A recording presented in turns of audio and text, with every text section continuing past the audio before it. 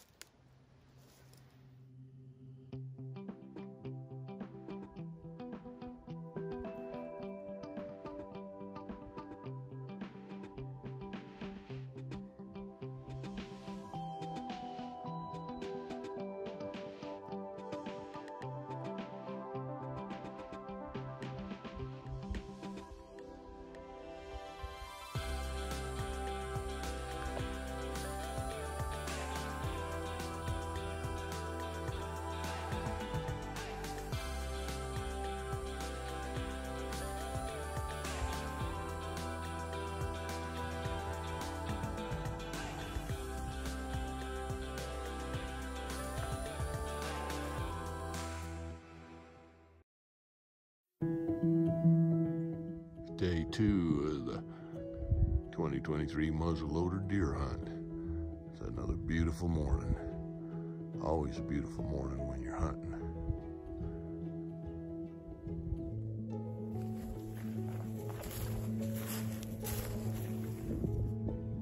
Don't you just love this?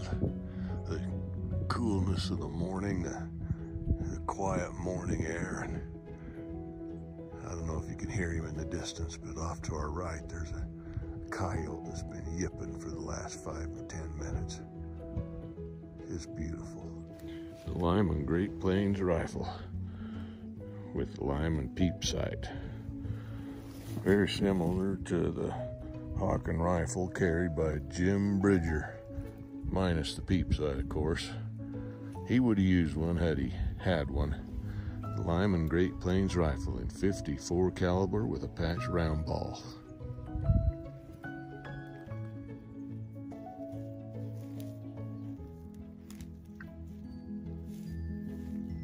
Look at the elk, look at the elk rubs or deer rubs on these aspens. Somebody's been having a good time rubbing off in here.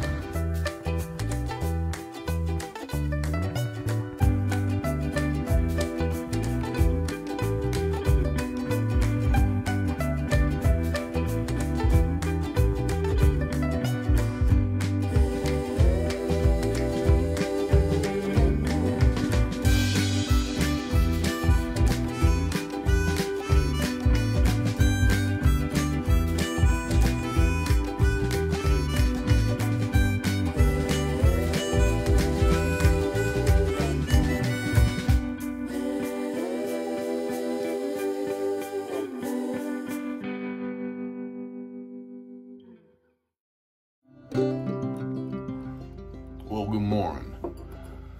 Well, it looks like it's going to be the last day of our hunt. I'm sitting in the tin teepee this morning because it snowed like crazy last night. Got about an inch of snow outside and it's still snowing.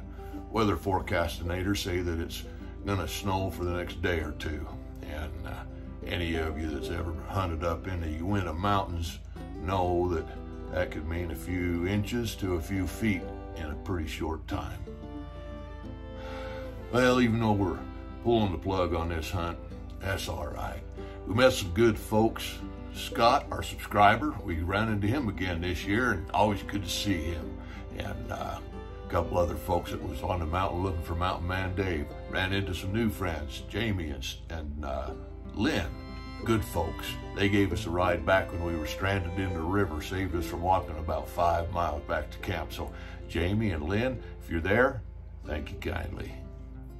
We didn't fill our tags, so we're heading home to get some tag soup.